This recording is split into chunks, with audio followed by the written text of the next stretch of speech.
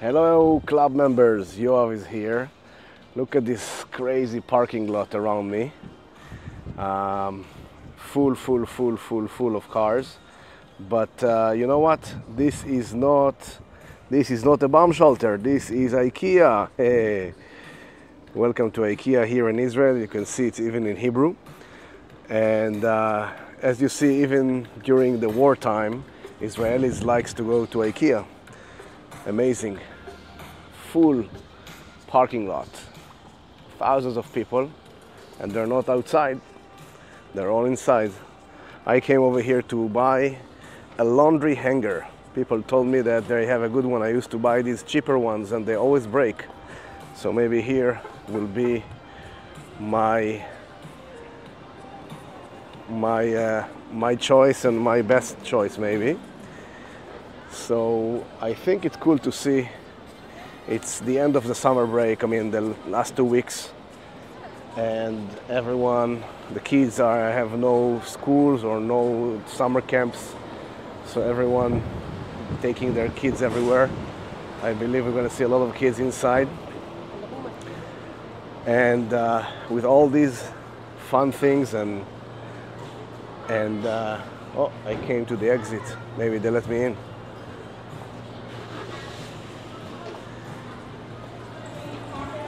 Yes, they did.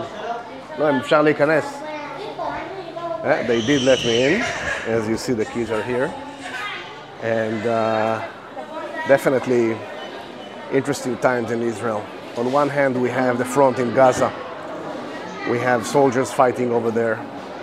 And we have the crazy front in the north. We have close to 100,000 people that left their homes and living somewhere else because every day there is an attack.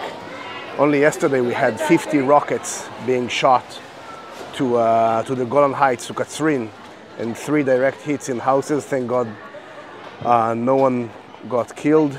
Some people got injured lightly. And this reality is crazy in the north. In the south and around Jerusalem, where I am, we feel it less, but in our hearts we feel it. We still have 109 hostages.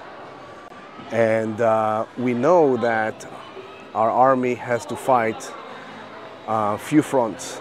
Only last night in Lebanon, 10 locations of severe attacks by the Israeli Air Force.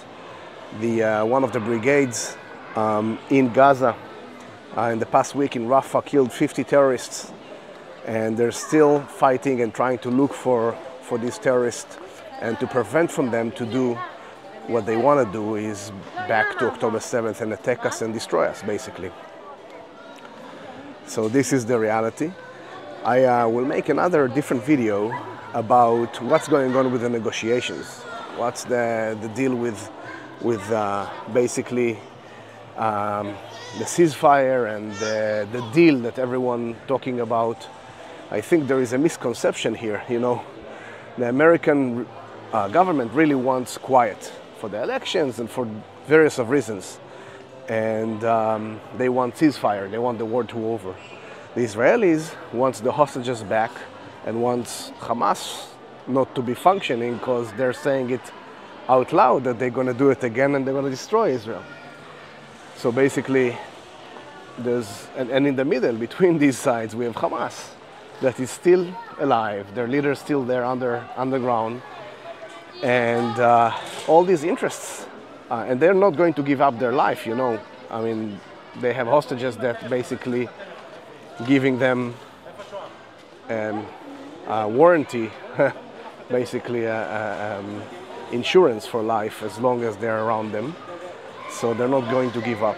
All of this is bringing us to a situation that is almost impossible to create an agreement. And I'll get into the details, into the Israeli agenda, in another video, maybe later today or even soon, together with this video.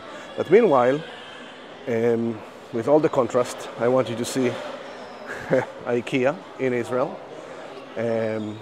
Prices are IKEA prices in shekels, by the way.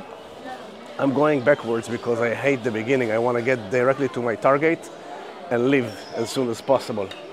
So I hope I'll do it. I'll update on the mission success later.